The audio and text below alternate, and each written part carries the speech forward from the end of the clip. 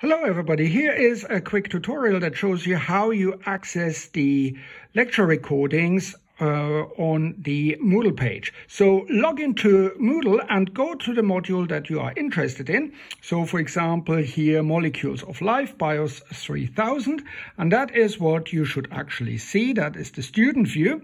And you see up here in the right hand top corner, here is an arrow that points to the left. Click on that arrow and another menu bar will open.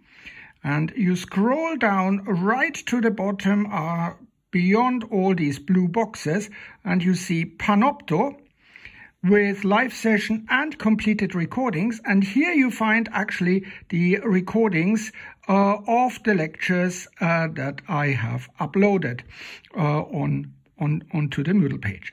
And then you can click on the relevant lecture and make notes, watch it again and enjoy them. So I hope this makes sense. Thank you very much for watching.